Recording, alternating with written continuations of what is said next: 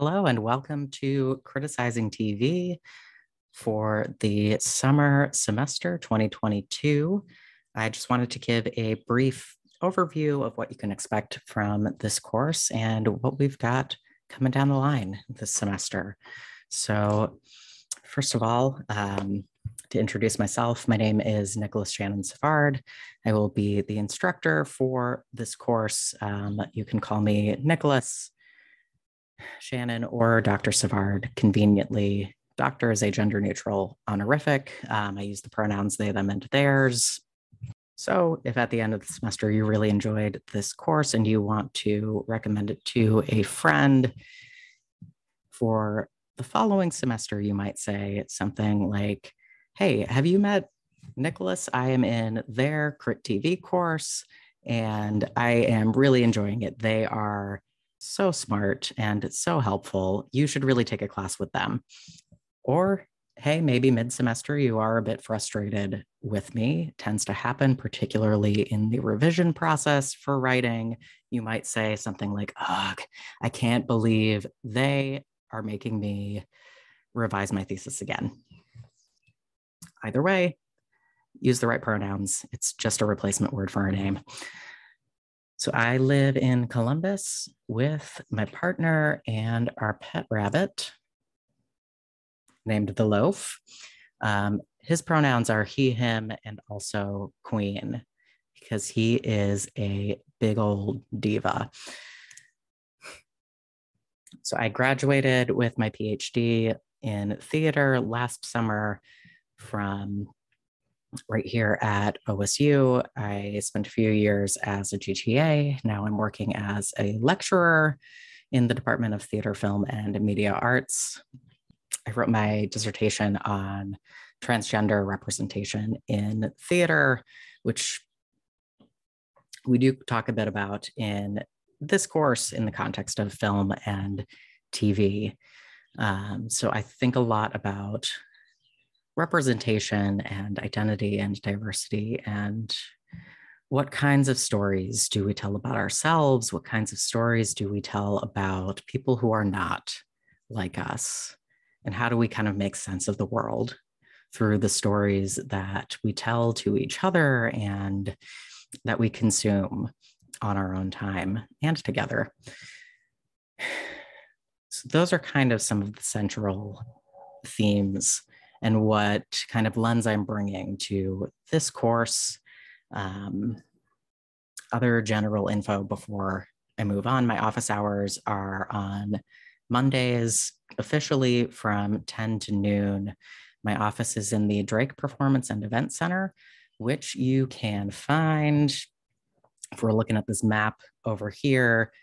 We've got the Oval right here, our engineering and sciences buildings up in this corner.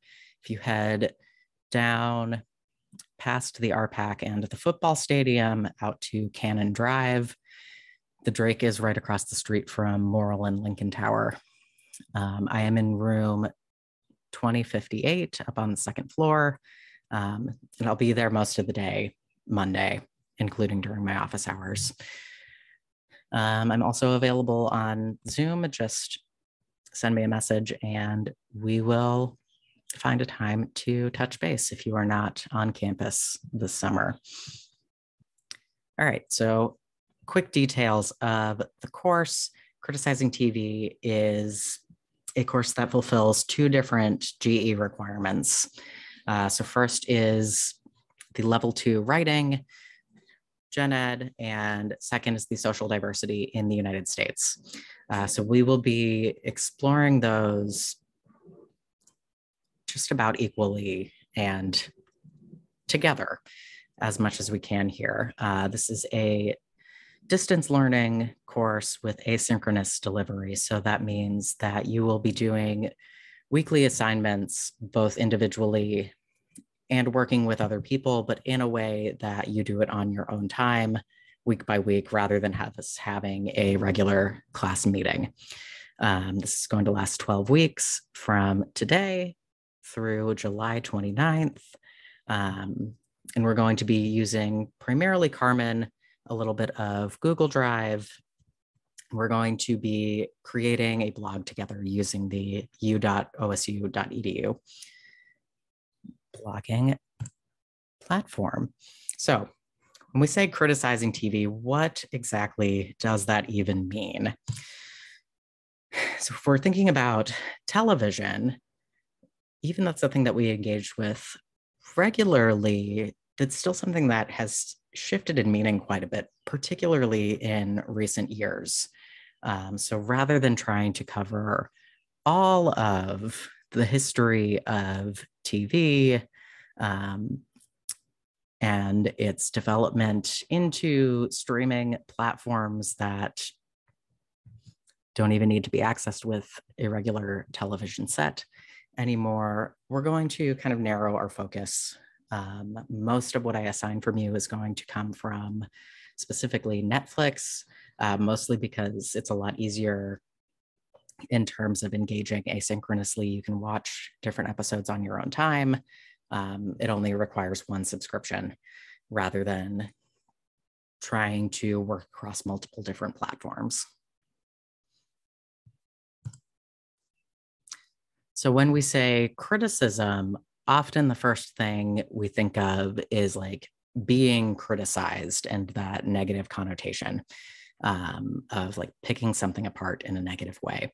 So that's not really what we mean here. When I say criticism in this context, I'm talking about critical analysis, which is basically a close examination and evaluation of text and discourse. So text is kind of really defined broadly here to mean like any sort of visual or linguistic kind of artistic production.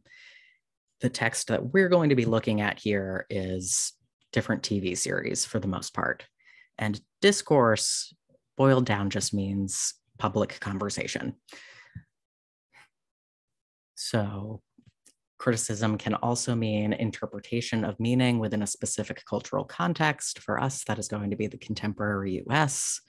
And asking questions about how does the broader culture surrounding this text impact what texts are created, how they get distributed, and how they are received by the audiences watching them.